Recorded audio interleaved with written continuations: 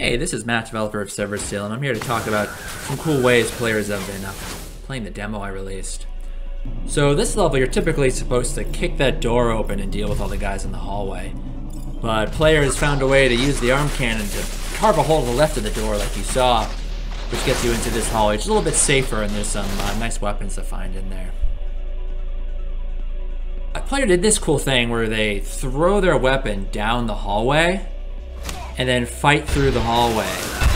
By the time we're at the end of the hallway, you're low on ammo or you're out of ammo, and you have a loaded weapon ready to go. When I first saw that, it blew my mind. I thought it was a super cool move. Players have been doing cool stuff with manipulating AI. So you saw I just got wrecked kicking down that door. But if I use the audio perception of the AI to kick a wall, lure them over, you can set up ambushes. That's really useful in the harder difficulties where, in the hardest difficulty, one shot kills you. So that's been a really useful technique. There's one stunt in the game that I didn't actually include in the tutorial, and that's the ability to jump and kick off walls. And on my Discord, players have been sharing really crazy footage where in rooms like this with a really high ceiling, they are jumping and kicking off enemies to get loads of airtime they can use to get really stylish kills.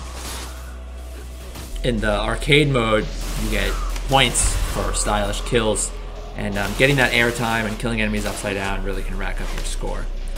I didn't expect players would figure out more advanced stunts like this, but there's a lot of really cool footage of players doing stuff like that. I've been really thrilled with how players figured that out. And in one last clip, you could see some content that wasn't featured in the demo.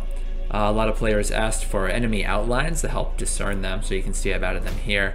And players asked for a double shotgun, which you see I'm rocking right now. I hope you enjoyed this preview of Severed Steel. It's slated for PC release late summer of this year, and if you like what you saw, definitely give it a wishlist on Steam.